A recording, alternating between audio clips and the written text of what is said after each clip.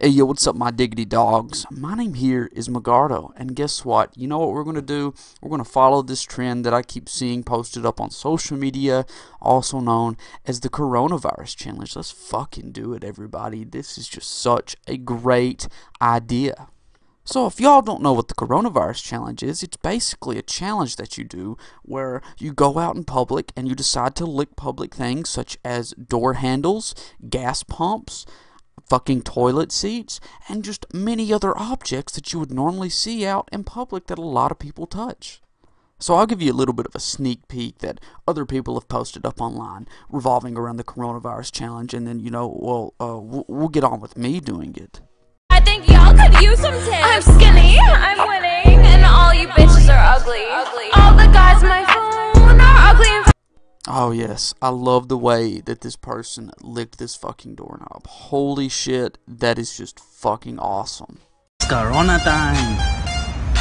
Hey, it's Corona time right now. Oh my god, the way that this bitch licks this fucking toilet seat just arouses me. It just turns me on. I'm over here throbbing. My heart is beating fast as hell, and I gotta jump on this trend and I gotta do this, man. This is the greatest fucking thing ever.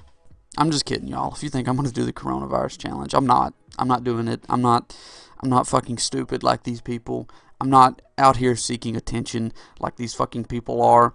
I'm not. I don't want to do this. I'm not doing it. Okay, licking doorknobs and public toilet seats and shit. That is really fucking stupid. That is like the definition of dumbassery. People that do this are probably dumbasses and are just seeking attention, their 15 seconds of fame on the internet. I don't know. Either way, these people are fucking stupid. Why would you go out and do a challenge like this? I bet these are the people that done the fucking Tide Pod challenge. Oh my god! Or the people that done that one challenge that I seen several years back where you literally set yourself on fire. Like, I mean, come on. Or what's that one challenge where people would get naked while it was winter, they'd go outside and they'd lay down in the snow for a certain period of time and like make snow angels and shit just outside running around with their junk out. I don't remember what that challenge was called, but I remember seeing it on social media several different times and me thinking to myself, I would not do this. I don't want my dick to shrivel up and fall off. And I guess that's kind of the way that I feel here. I'm not going to do this. I kind of feel like it's just something that gives people the idea that they're going to get their 15 seconds of fame on the internet. And as a matter of fact, the bitch that licked the toilet seat did, I think she did indeed get her 15 seconds of fame on the internet, because in some ways this post literally blew up on fucking TikTok, I believe is what it was posted up on. And honestly, I just find it to be so fucking stupid. If you're really desperate for your 15 seconds of fame on the internet and you're going to do it like this, like, come on, man, do something different. But people want to do these crazy things to get, this attention. I guess they want to fulfill their loneliness, their inner loner fucking self-being. They want to fulfill that, and they want to feel like that people actually want to be friends with them or some shit, or actually want to be around them. I don't fucking know. These people are just dumbasses. Just dumbass loners is what it seems like. I don't care that this bitch is like hot as hell. I don't give a shit about that.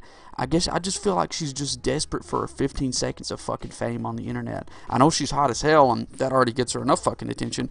But I mean, as a matter of fucking fact, like, I'm gonna post a video up licking a fucking toilet seat. The toilet seat one is the one that gets me even more, because apparently it was on a fucking public plane. She decided to lick a toilet seat on a fucking plane, man.